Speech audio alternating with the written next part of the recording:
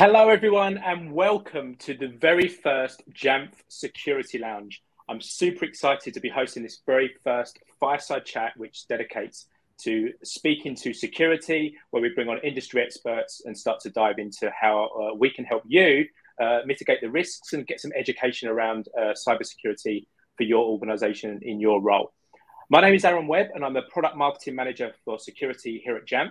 And just to let you know that we have got captions during this webinar this afternoon. So if you look at the captions next to the chat window, we have it available in German, Italian, Spanish, and French.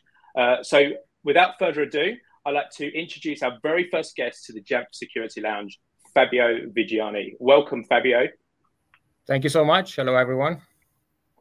Great to have you here. Thank you so much for joining us. I'm super envious of your background. Like, you're in a fantastic studio. I'm here in my home office.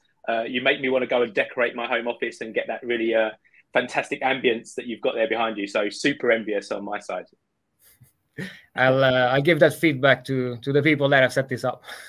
So it's great to have you here. Can you just give us a bit of background about who you are and your background in cybersecurity? Yeah, of course. So my career in cybersecurity started about 10 years ago when I joined Truesec, actually, and I'm still at Truesec today after about 10 years. But I don't think I've done the same thing for more than 2 years, probably. I've changed different roles over this time. So I started doing security assessments, penetration testing, primarily like web application penetration testing, because I had some background in web development. And then, that grew into more complex type of security assessments, all the way to like full red team exercise, where we basically tested all the angles of when you test in a red team, you cover anything from social engineering, attacking users, but also infrastructure, networks, cloud, physical intrusion into buildings to plant devices behind printers and stuff like that. So that's what you would call the offensive security space. Then for a couple of years, I've done a lot of incident response. Started back in 2016. We had some of the big cases like CloudHopper, for example, that we were investigating. And from there, myself, I've done a lot of incident response. So I was a technical lead for the investigation and forensics part of an incident response. After that, we built the SOC, so detection and response. So I was working a lot with, setting that up, and also working as level 3 or level X to the operators in the SOC. Then after that, I've done some work in threat intelligence. So basically an analyst, but also trying to use all the data we have from incident response and or monitoring and do further analysis there, following the threat actors from a very technical perspective. And since a few months back, I'm a CTO at Truesec. So I don't have as much my hands deep in the action anymore, although I still see the team working on it. So I'm still involved, but I don't do that much myself anymore. Now it's more about making sure that that what we deliver to our customers is efficient, makes sense. We have a lot of all these areas that I mentioned. There is good learnings and data to get from there. We want to make sure that that flows well. We enhance different services and we give that offering to our customer, and we actually keep what we do efficient and bring value to solve the problems we see in all these areas. So that's a summarized version of how I got here. Such a great journey, and hearing all those different aspects of cybersecurity that you've been in over time and leading up to where you are now as CTO of Truesec. Is there anything that you miss? And sometimes you're like, oh, I wish I could just jump into that part, or you have to sort of take a step back. Is there anything that you go, oh, I just really want to get hands on that type of aspect? Well, that's hard to tell. I mean, I've changed a lot, so I haven't got bored in that sense. I mean, we basically do all angles related to cybersecurity. So if I wanted to do something other than cybersecurity, this would probably not be the right place, and I would have to look for something else. But at the moment, I don't feel that need. We have a lot of work to do, and it's exciting. So no, I don't really miss anything right now. Excellent. Great stuff. If anyone's got any questions, so throughout this whole webinar, feel free to drop them into the chat. We'll come to those questions if they make sense to do that throughout, or we don't want to disturb the flow of the conversation. But if not, we'll come to the Q&A at the end. So without further ado, let's jump into some of the content that we've got. So such a rich background you've got there of expertise, and I'm super excited to have you join us today. Could you share some of your insights into the threat landscape of 2023? And I think if you could give us 5 threats that you're seeing and what our audience should do to sort of expect to be prepared for 2023. And this comes at a great time because I think you've just launched your threat intelligence report for 2023 at Truesec. Is that correct? Yeah, that's right. So we do that once a year around this time, towards the beginning of the year. So we released one yesterday, yes. We can put the link later in the chat, right? So yeah, perfect. We'll drop the link in there for you so you can catch it. But in terms of your top 5 threats for 2023, what would be your top 5 that people should be concerned for this year? Right. So I think picking 5 is a little bit hard because it depends what level you want to stay. If you want to be very high or quite deep. And I think, I mean, if I say ransomware, I'm pretty sure that's quite obvious to most. That's definitely the top threat when it comes to businesses of all types and sizes, really. It has evolved dramatically over the last 2-3 years. But to be fair, if I just say ransomware, it doesn't say too much, to be honest, because ransomware is normally a complex attack, or there are many stages. Ransomware per se is a piece of malware that encrypts data, right? It locks down systems, and then they're going to ask to pay for a key so you can unlock or decrypt the data, right? So if we just talk specifically about ransomware as malware, if you say you detect ransomware, well, you're basically detecting the final stage of a pretty complex attack. So when I say, a big threat is ransomware, I don't mean just the final stage. That's going to be the impact you have, but honestly, we need to look at all the other steps. How did it get there? Because there isn't just one way to perform a successful ransomware attack. So I'd rather be a bit more specific and say a big threat we see is exploitation of vulnerabilities, and specifically so-called one-day or end-day vulnerabilities, as opposed to zero-day vulnerabilities. So in a zero-day vulnerability, basically that's when there is no patch, and the vendor normally doesn't even know that there is a vulnerability in a software. So whoever has the exploit or the way to leverage that vulnerability, they can do that basically without anyone else having a chance to mitigate it. A one-day or end-day vulnerability is when there is a patch, but you as a potential victim haven't had time to patch your systems yet. And that's a sweet spot for cyber criminals, because first of all, they get a heads up that, oh, there is a vulnerability in this software, in this product. And they typically go for, this big common products like common VPN solutions or common email systems, products that a lot of companies and organizations use. So they know there is a published vulnerability and there is a patch. So they reverse that patch. They will basically look for what vulnerabilities is this patch fixing, and then they will try to build an exploit for it. And they are becoming very fast in doing that, at least for certain types of vulnerabilities. So sometimes after patch is released, after just a few days, or sometimes even hours, but normally takes a few days, if the exploit is not too complex to build, until they have a working exploit, which means you have very short time to patch systems. You can't really wait until the next patch window, because they're going to be faster than that. And we have clearly seen this increasing a lot over the last couple of years. We have some statistics as well. And in the report, you have those numbers too. I don't have them all off the top of my head, but this is certainly one of the most common ways to get in.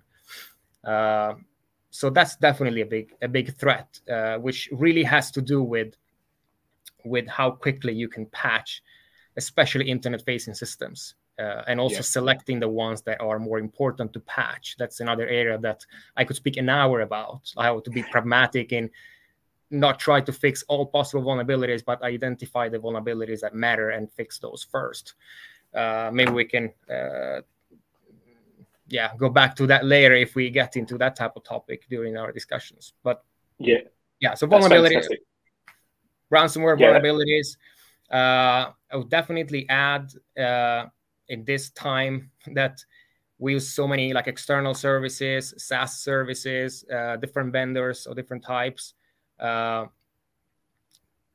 fact that, your data is going to end up in many different systems. You don't always have, or you rarely have control of all of your data. You may have a better or worse idea of how secure your vendor is, but still, some data is going to be out of your control. So a big risk is that your data is compromised because one of your vendors is compromised. Yeah, that's certainly something that I think everyone can recognize. If I were to ask any organization, can you name all the systems and all the vendors that handle this type of data that is classified in a certain way for your business? I think that's a hard question to answer, at least to answer it, in a detailed way, and that you're actually confident in what you're answering. Then everyone can say anything.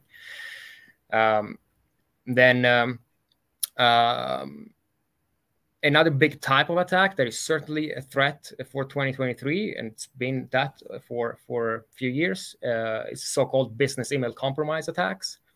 Those are in a way less sophisticated because they only target mailboxes and people. So it doesn't really have to do with compromising an entire infrastructure, taking over systems, doing encryption like ransomware, but it's more like you get access to a mailbox, normally selected people, depending on their role. For example, CFOs or people handling monetary transactions, invoices, and things like that. And then they basically hijack conversations where payment information is exchanged. And they basically, wait for the right time and say, oh, no, actually use this other bank account instead, or use my other company to make this payment or whatever. And so they're not as technically sophisticated, but extremely successful. And it's a big chunk of the incidents that we've been responding to lately. And it's so targeted as well, because it's taking those, as you say, those specific job titles, and it's having that awareness in the organization to know where there's going to be a change in some of those things. And sometimes they're not aware of that. It's just changing a conversation because it's a compromise that they're not expecting, and it's part of their normal everyday workflow. Right. But the thing is that this is so successful that it's also been evolving a lot. They have reinvested a lot of that into making their system more efficient. They have a lot of automation, actually, to identify the right people, the right conversations, the right emails and threads to hijack into. And you can clearly see that, because if you take a few different cases and you look at the modus operandi, you compare the timelines, you see all the events, it's quite clear that it follows a very well-defined playbook. And they have people specialize in different areas. You have people maybe specializing in the initial phishing campaigns, try and get as many as possible. You have the ones specializing in gathering all the data collected from the mailboxes and then do the actual conversation. So it's I don't see any reason why that should slow down in 2023. Yeah. What would be your final two that you would say to round out the list? DDoS, so the distributed denial of service attacks it's nothing new. But again, thinking about the evolution of the cyber criminal ecosystem, it's very easy to buy DDoS as a service now. So you don't need to set up your own infrastructure. You don't need to create your botnet to launch the attacks from. If you have a couple $100 or, depending on how much load you want to put, the cost is going to be different. But if you pay, someone else is going to carry out the attack for you, or you can rent an infrastructure for that money and then launch the attacks. And we've seen this used a lot lately. Particularly in the region where I'm at, in Sweden and the North Europe right now, there is a lot of these attacks. We have the attacks from the anonymous Sudan, for example. We've been quite public about that and exposing that as a more of an information operation than hacktivism, if you will. That's a different topic. but definitely more popular to do denial of service attacks. We also see that in the context of ransom attacks, because not all ransom attacks are ransomware based. You can we see several groups that these are normally less sophisticated groups, but they basically start doing DDoS attacks. So they bring down some sites of their targets, and then they just ask for money to stop. So like, yeah, if you don't pay us, we will continue attacking you. It's normally, you know, those are kind of kind of lame attacks, to be honest. I mean, it's pretty. There are DDoS protections that work for this type of low sophisticated attacks, which are not even that expensive. So it's not the type of, I wouldn't see that many victims to actually pay this type of criminals. Do you see a pattern in who they're going after? Is there that low-hanging fruit or a particular industry that they're attacking with these sort of like low-level attacks? Is it like education, for example, or healthcare, or is it just across the board that they're just trying everyone in it? I mean, it's a little bit all over the place because it depends on the actor, but they normally go for availability sensitive type of businesses that it actually matters a lot if they're down for a couple hours. And of course, type of businesses that probably can pay.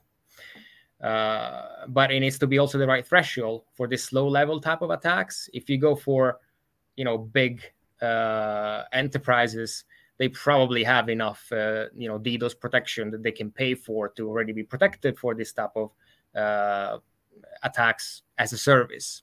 Mm-hmm. So, but yeah, I mean, this is not the type of attack I would worry the most, but certainly having at least a sort of, how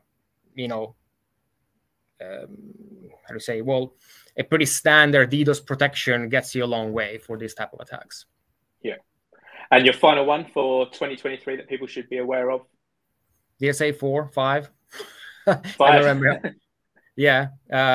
What do you say? Oh, well, one thing that I should definitely mention is credentials for sale on darknet marketplaces, because we see that a lot, and it's been the reason, or it's been the reason why many of the attacks that we responded to actually started, because we can sometimes trace it back all the way to the credentials that were leaked and sold and then purchased by a threat actor and used to get into the corporate environment and do whatever they need to do, which in most cases is ransomware.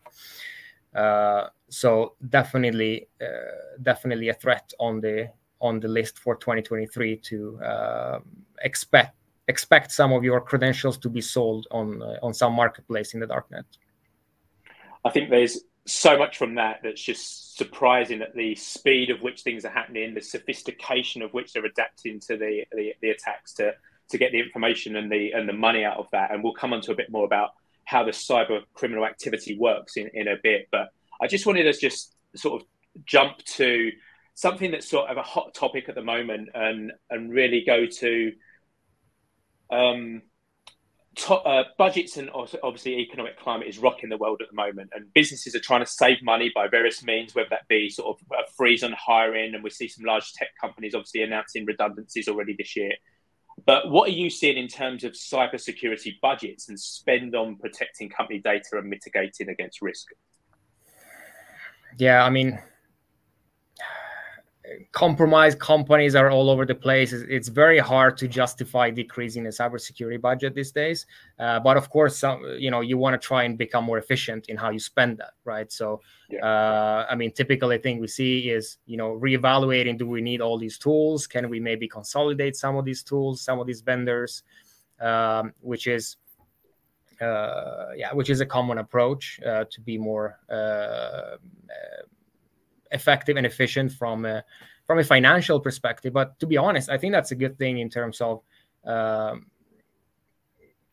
having a cybersecurity vendor or number of vendors. It becomes harder if you have that type of work scattered over many different vendors, not just for cost reason, but it's more for having a holistic perspective around around your cybersecurity posture in general as a business.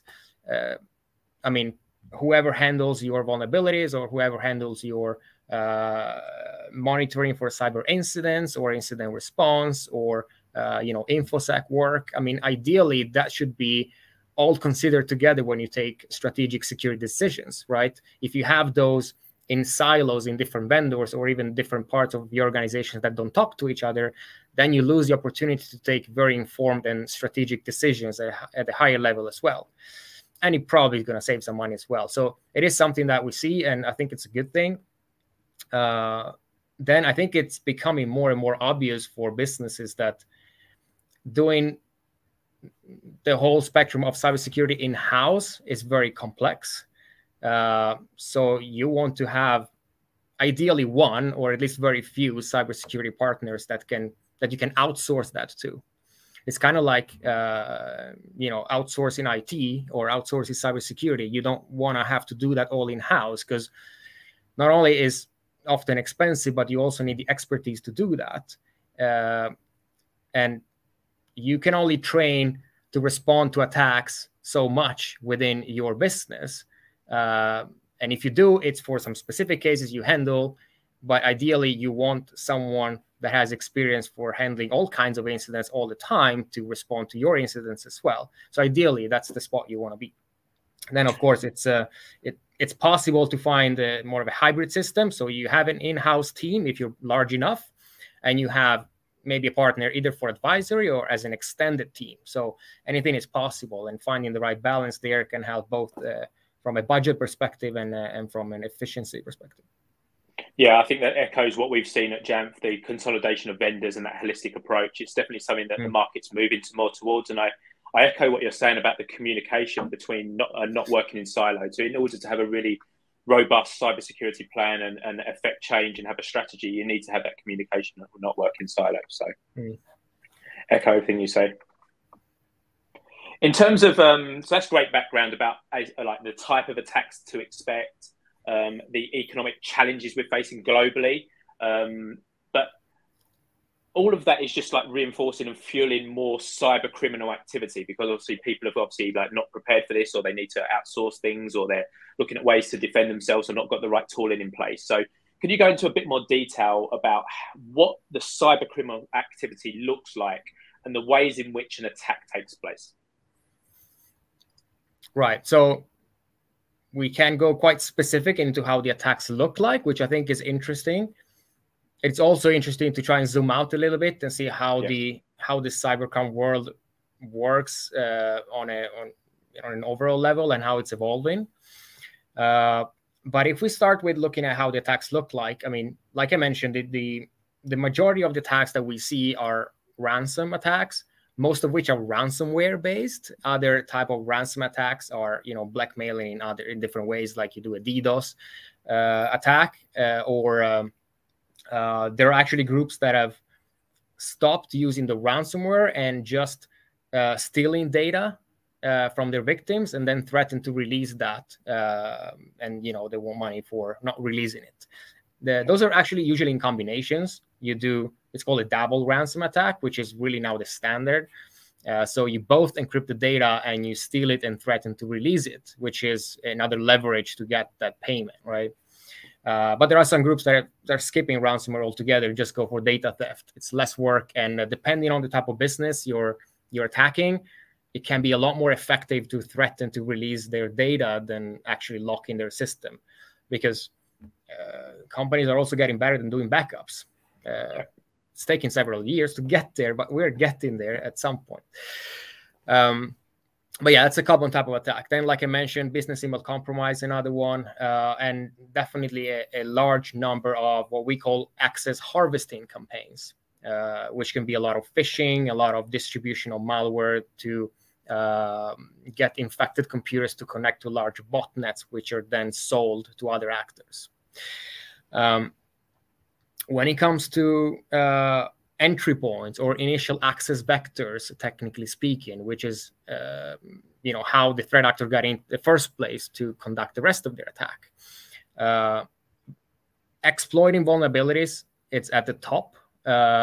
we have three main ones, which are maybe it's about the third each. If you have the right numbers in the report, but there's three that is definitely the biggest. One is vulnerability exploitation, like I mentioned before, especially one-day vulnerabilities. So there is a patch, but you haven't had time to apply it yet, and you're attacked. Sometimes those are very old vulnerabilities, maybe some kind of asset that was exposed there. No one even knew it was exposed. Classic situation, and things like that. And then phishing is definitely another big initial access vector. It's been there for quite some time. And then you have what we call remote access services. So like VPNs, remote desktop gateways of different types. So anything that is a way to get remote access into an internal network of some sort. And in those cases, they usually come with just valid credentials to log on, which often they're taken from marketplaces in the darknet. So that's if we look at how the attacks normally start. Then if we look at how the typical ransomware attack looks like, they normally go in with one of these three methods, and then they escalate their privileges within the internal networks until they have the highest privilege possible normally, like some kind of administrator to most, if not all, systems. And it could be, if you're in a Windows environment, that's typically like a domain admin, or it could be an admin to the hypervisor platform where all the virtual machines are running. So any type of access that gives you pretty much control of all the systems. Then they look for data to steal. And they're pretty good at automating that as well. They look for your backups, and they either encrypt them or destroy them. And then they encrypt all of the systems. And it's quite common that they go to the hypervisor and shut down all the virtual machines and encrypt it from the hypervisor level. They even have a cross-platform ransomware that runs both on Windows and Linux and others. Primarily, I mean, the common platforms are Windows and ESXi, because so then they can do it on the hypervisor level. So that's normally the types of stages of a ransomware attack. And if you look at the timeline of a typical attack, I like to look at 4 milestones, because that kind of sets the stage for how your security work impacts the attack timeline. I like to look at it that way. So if I implement something, how does that affect the attack timeline? I think it's a good way to look at it. So you start from a time before the attack, obviously. Then you have the first system or the first asset or account compromised. That's the first milestone. Mm-hmm. But that doesn't mean that it's used immediately, because often that's part of, like I said before, an access harvesting operation. So that access is going to be sold. So you normally have a delay. It can be hours or even days or even weeks sometimes, until that access is actually used by someone to do something. And that's when they start to actively try to escalate their access and privileges in the environment. And the sad part here is that in most cases, it takes between a couple hours and a couple of days to go from that place to having full control of the environment. Because normally you exploit quite like standard type of vulnerabilities that get you full access in a pretty short amount of time. That's the sad part. So that's another milestone, the time that they have those privileges. And then they're going to do whatever they want to do, exfiltrate data, and eventually encrypt.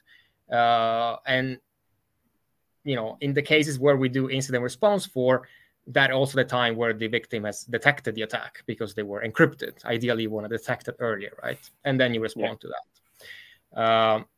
So looking at these times is quite interesting also to understand the whole ecosystem behind the attack. Because it has changed quite a lot in the last couple of years. Because up until, I think it was 2018, is where the so-called big game ransomware started to appear on the scene. Before that, ransomware was just a user who's downloading some malware, executing it. Their files were encrypted. Maybe some network share was encrypted. they asked for a couple $100. That was ransomware a few years back. But then at some point around 2018, I think, someone had the brilliant idea of, well, let's first take over the entire network and then do ransomware on all the systems and ask for a lot more money instead. And that took off. And they started building, what we call now ransomware as a service. So you have a core group that develops, build the ransomware, but they are not the ones doing the attacks. They have affiliates, which are other groups of criminals that can subscribe to or join this program, if you will. And they are given the ransomware. They can personalize it. They can decide how much to ask. And then they go and get access to their victims. They do the deployment of the ransomware. And then the victim just has to deal with the core group for payments and negotiations and payments. Those are some of the core components. So you have the ransomware group, you have the affiliates that do the attack, and you have the victims.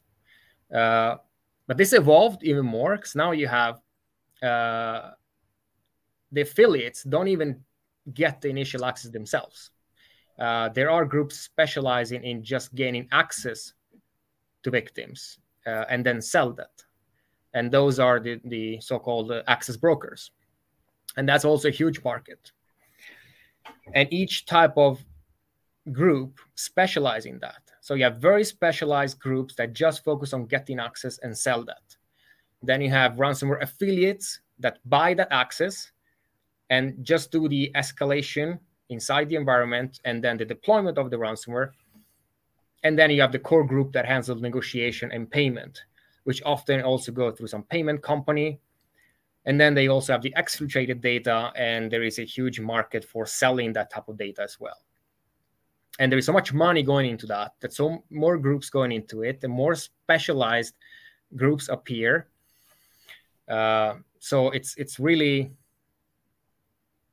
it's more of an enterprise today than just a criminal gang, as we used to call them a couple of years back.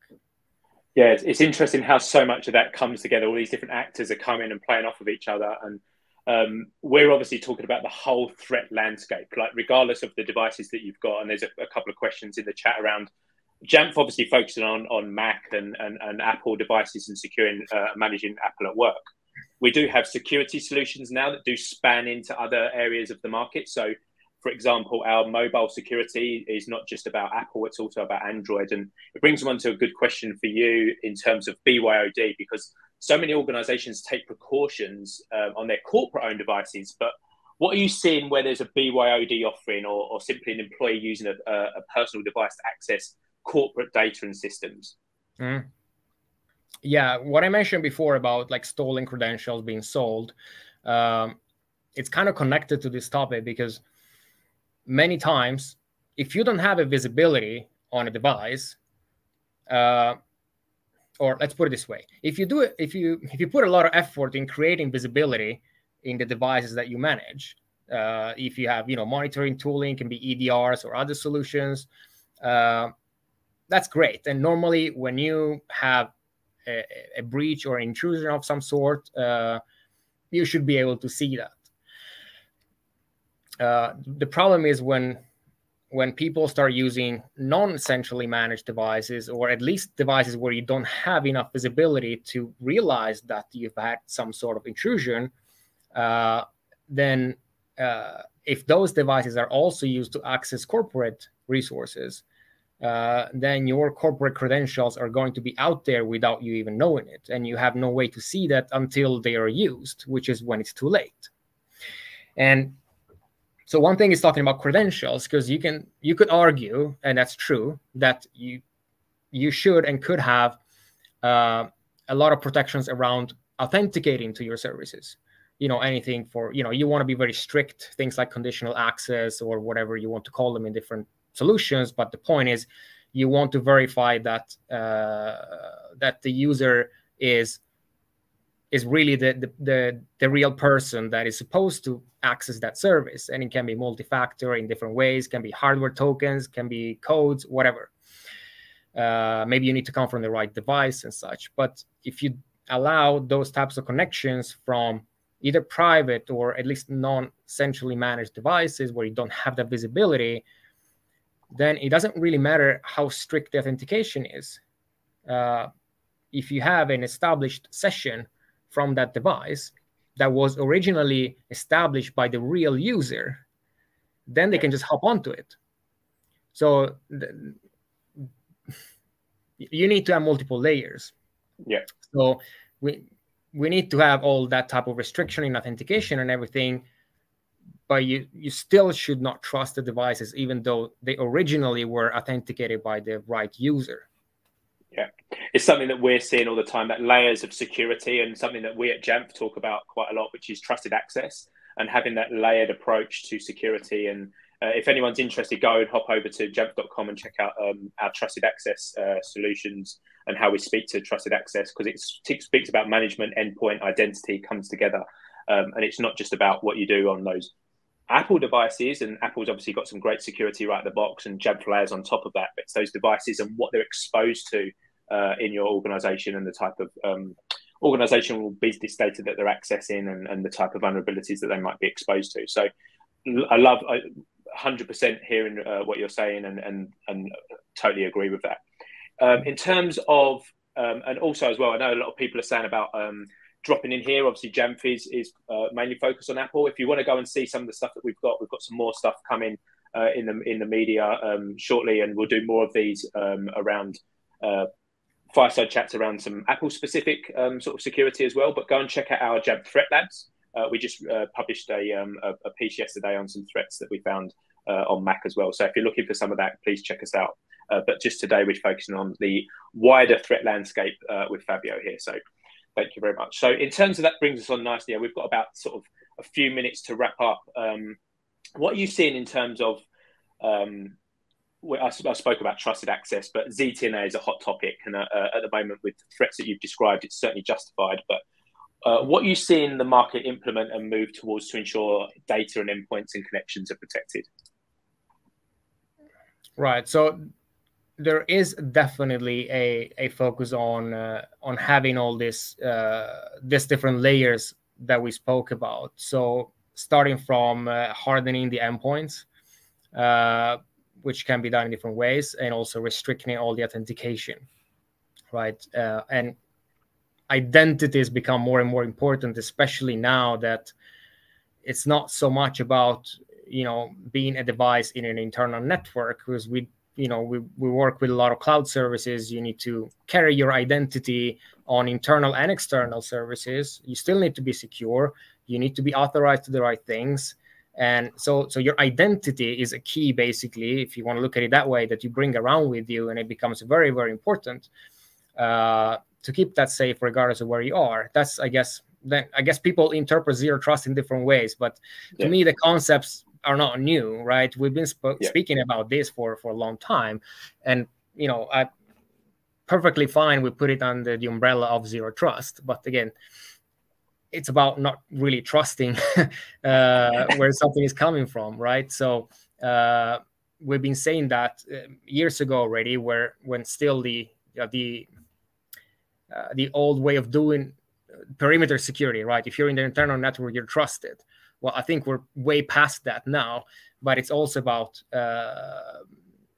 now that's translated into what's your services and what's third-party services that you still trust, right? So how do you handle that? Because you have that level of complexity now, like identities and multi-cloud environments and different vendors, applications inside and outside. So I'm 100% for pushing that type of hardening and multi-layer security, which is also, back to your question, is what we see companies doing more and more, which is great. But I go back to what I said before. You still can't really trust that device, even if it's a legitimate device and if it was authenticated by a real user to begin with, because that can be compromised. And then whatever channel is already open or whatever session is already established to a real service, it can just be used by a threat actor. And then you would just see that being operating in the exact same way that a legitimate user would. So it goes back to assuming the breach and make sure you have detection capabilities, even on your trusted devices, assume that there is going to be something bad running, and ideally you want to detect it as early as possible and mitigate it. But some breach is going to happen. It's just assume that. I want to make sure that we cover off some questions, and there's been loads of people dropping some stuff in the chat. So thank you very much for doing that for us. So there's a question that's coming here. If a patch is released, say on the 1st of January, not a great time to release a patch, but probably people are mainly off. But how long would you wait until applying it? And I know some companies have like a 30-day limit, or before 30 days, it has to be applied. Is that long enough, or is that too long? And I suppose that maybe depends on the critical severity, but in general, how long would you sort of say is a time to wait to patch? That's a great question. And I would challenge a little bit the way that we've been doing patch management, historically speaking, because it hasn't been so much about deciding which patch, not as much from a security perspective, at least. It's been more in the terms like it was put here in the question, like what's a good time normally? And there is no good answer because it depends on the type of vulnerability. That's the dimension that we've been missing. We need to look at vulnerabilities from a pragmatic perspective and from a exploitability perspective. And yes, there is severity for vulnerabilities normally, whether you are detecting that, because the system is out of date and your vendor releases a patch, or because you have some kind of vulnerability scanning tool, or because you do a penetration test or a review of some sort and there is a vulnerability. There is normally a severity that comes with it, which typically tells you how important it is to apply the patch or the fix quickly. However, that's not really considering the threat landscape, because I want to ask myself, if I find a vulnerability, I want to know, is this a vulnerability that is currently being used by threat actor to conduct their cybercriminal activities? If the answer is yes, you can't wait. Yeah, it's as simple as that. And now, of course, I'm simplifying, but conceptually, I want to look at it as simple as that. And that answers another question that's come in actually about like, how do you take priority, and exactly what you just said. If you know that that's going to be exploited, you want to make that a top priority to sort of patch straight away. Right. So I would rather have a lot of different sources of vulnerability identification, and then apply a informed decision that has at least some kind of threat intelligence input to it, to say, well, first of all, am I affected? That's an obvious one. Am I exposing this in a vulnerable situation? For example, is it exposed to internet, or is it somewhere that can impact my systems, or at least my important systems? And then look if it's actually being used and how commonly it's used. And you have these, especially the common products, the very popular ones, big VPN providers or email systems, all of those. Those are the ones that are going to be extremely juicy for a threat actor to look into as soon as there is a patch. So those are the ones that you can't wait. And coincidentally, they're usually also the ones that they're quite important to your business for core operations, at least support operations for IT at least. But then you always have the discussion, like, should I risk having a patch which maybe makes my system unstable? Maybe I want to do it in test first. Maybe I want to put it in production a week later. But then you ask yourself, is it better that maybe my system goes down for an hour, I need to revert the patch, or that I get the ransomware encryption out of that? So it's a risk decision ultimately. But I would definitely go for patching it as quickly as possible and live with the fact that sometimes there can be some downtime for a bad patch. Yeah. That's great advice, and I think that's answered quite a few questions that we've had coming in the chat around, like, what does it mean to be actively exploited, and you've gone into details about that, and how you've sort of like spoken about the timeline and prioritizing stuff. So that's fantastic. We're coming up close to time, so what would you finally, before we wrap, what would be your top 3 tips or advice that you would give companies to start mitigating threats that we've spoken about today? Of course, finding just 3 is hard, but let's I will try. And one is a no-brainer. It's detection and response capabilities. Because we can work with hardening and protection as much as we want. We can make it extremely hard. to be compromised and for attackers to escalate their privileges. But if we have no way to see that, even if it takes them 3 months to succeed, we're still not going to see that. So I'd rather start with make sure you see that. So that's when we talk about detection and response capabilities. And I always recommend to start from the endpoints, so EDR or XDR based. And by endpoint, I don't mean just clients, I mean servers too. Instead of starting from a network perspective, like NDR systems. I mean, that's a great complement and it should definitely be there as well. But if you need to start with one thing, I would strongly argue start from endpoints, as in clients and servers, detection and response capabilities, and have ideally have that 24/7. Because some of these attacks go very fast and you don't want to find out on Monday morning that your systems were encrypted on Saturday. Or at least you had an initial breach on Saturday and then maybe you were encrypted Sunday night. So that's definitely one. If I need to think of two more, I'm going to repeat about the vulnerabilities, like I said before. So having a structured way to take informed decision of what vulnerabilities to, first of all, look for, and then mitigate first. And it's okay to have a backlog of hundreds of unpatched vulnerabilities if you have assessed that they are more likely not going to be used. Because it's impossible to patch them all. I have customers saying, I have 5,000 vulnerabilities every year. How do I take that number down? And I rather re-ask the question, which ones are important to take down? It's maybe 200 of those 5,000. Focus on that. Let's see. Then one thing we haven't talked too much about, but it's very much related to ransomware, is backups. So look through your backups. It's not just about having a backup that is non-writable from like the typical Office network or from any type of your system, because that's what the ransomware groups do. They get access to it. Just imagine if your administrators would want to delete their backups, can they do it? If the answer is yes, then the setup is not right. And also, when it comes to backup, something that we see all the time when we do incident response, we ask, do you have backups? Well, sometimes they say yes, sometimes they say no. But when they say yes, we ask, have you tested it? And they say yes. But the testing was maybe restore some files, some folders once a week or once a month. It's very different than answering, can you restore 300 servers at once now? And normally the answer is no, because no one has ever tested that use case. That's not what typical backup solutions were built for, not to restore an entire data center or many data centers spread over the world at the same time, because your business is down and you're maybe losing millions every hour you're down. So look at as a backup in that way. If all of your servers were down, would you actually have the capabilities and the capacity to perform that restoration?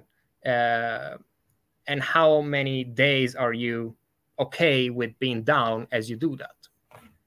Yeah, I think they're fantastic tips. I think there's so much there for people to sort of like watch back. This is obviously a recording as well that people will get after this session as well. So thank you very much to everyone. Thank you, Fabio, for diving into such great detail. I think there's so much there to unpick. We could have spoke for a whole day on some of these things and go into so much more detail. So if we haven't got to your questions, we will get back to you. We will share Fabio's details in the chat as well, so you can reach out to him. But we'll obviously pick up a lot of these that we couldn't get around to in the time that we've had here today. So thank you so much for submitting those questions and staying with us as we've gone through our very first Jamf Security Lounge. So thank you so much. Like, if you want to see more, and I know people sometimes want to come here and see some Mac stuff that we've obviously focused on at Jamf and what we focus on in terms of our management for Apple PCs as well. So don't forget to check out our webinar series that we have. And we did a webinar on the 26th of January. There'll be a link that dropped in the chat now, and it was about our threat trends for 2023. We've also got one that's coming up in March, which is optimizing Mac and mobile compliance. So be sure to check those out. And also, I just want to plug as well our next Jamf Security Lounge session, which will be on the 24th of March. We'll share details. Look out for that on social and in your inboxes soon. But it will be myself joined by Michael and Tue from Cyberpilot. So we'll be looking at the sort of workforce and how we make sure that our workforce is the first line of defense in cybersecurity. So thank you so much, Fabio. Thank you so much for joining us today. Any final thoughts before we leave? I know you've got that threat report. There's going to be so much more detail in there for people to go and dive into, but thank you so much for joining us today. Any last final thoughts before we wrap? No, I think that report is pretty long. We do have a 10 minutes audio of it. If you just want a short version, I think it's a good start. Otherwise, just it was a pleasure being here. So thanks for having me. Thank you so much. Thank you, everyone. If you do fill out the survey, we want to hear about what type of things that you want to hear in the future as well. So if you've got questions, if there's things that you want to hear about from us and guests, or if you want to be part of the Jamf Security Lounge, please reach out to us. Thank you so much for joining us on the first one. Thank you so much, Fabio, for your time. And we hope you have a great rest of your day and a fabulous weekend. Take care, everyone.